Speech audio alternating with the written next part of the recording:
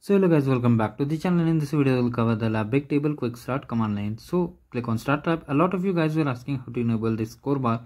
So for that do check the video in the description. So now click on start lab.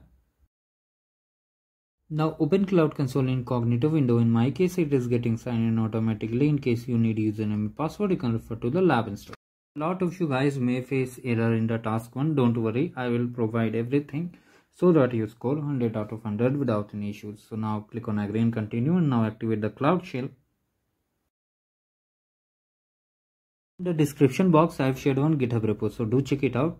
Here is the link, just click on it and copy. And now we have to export the zone here. So for zone, as you can see, here is the zone. Just make sure there is no any extra space.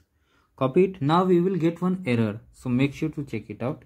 As you can see, we are getting an error. Don't worry, we will debug it together. So now you need to minimize it.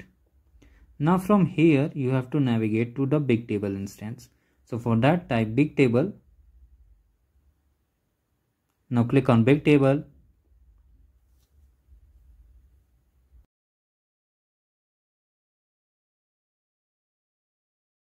So now here click on create instance, and in case you haven't subscribed to the channel, do subscribe it and like the video. So copy the instance name from lab instruction. As you can see, there is extra space. Remove the extra space. Now click on continue.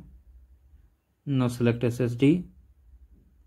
Now from here select the region as per lab instruction and zone 2, as you can see.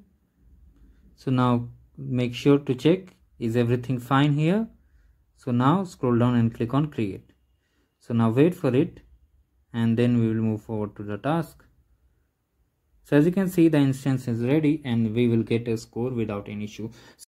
So this thing many people don't do. They just play music in the video, and you guys like to watch such videos. You should follow the videos which properly instructs and explains each and every steps. So in case you haven't subscribed, do subscribe it and like the video for more such amazing content. Now wait for this command to execute and will be all the tasks done with the remaining without any issue. Thank you guys. Have a